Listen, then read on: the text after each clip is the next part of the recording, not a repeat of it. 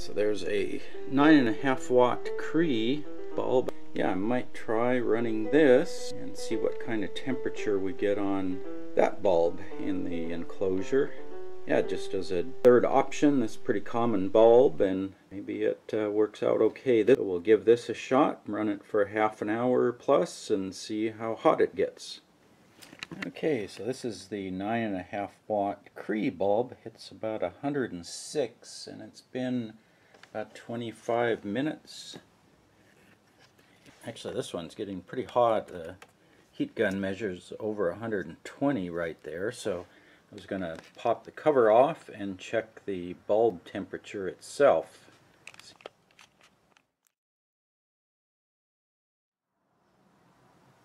Wow, that one gets pretty hot right there.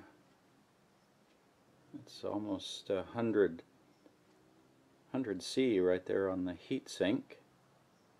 Bulb itself is okay, but right in there, yeah, I don't think this bulb likes being in here. Okay, YouTube, I've been looking at this Cree bulb here. Just turn it off and see if we can get a temperature here. And let's see, we're up on the heat sink there. I saw some like an 85, 86, 87, 88.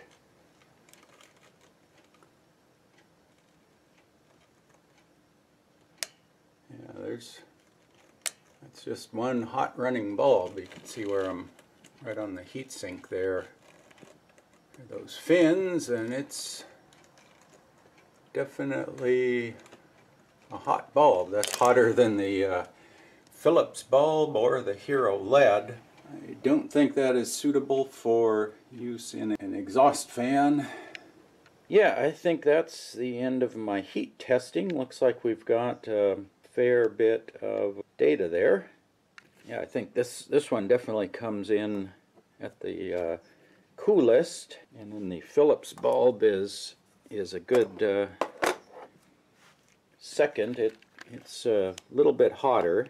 It runs hotter even out in the air. I think that Cree bulb is a little too hot to run. Maybe get some light measurements and see if I can figure out something to measure the color rendition and whatnot, because this is supposed to be a pretty high, I think a 92 CRI. This is an 80. I don't know what the Cree bulb is, but I think it runs too hot to use in here. If you have any comments or questions or suggestions on bulbs to try, put that in the comments section below. And as always, thanks for watching.